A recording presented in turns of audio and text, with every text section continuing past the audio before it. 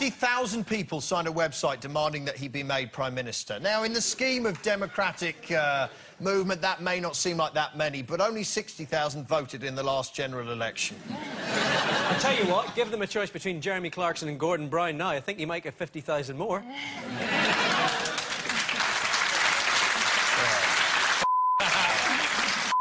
People, oh my God.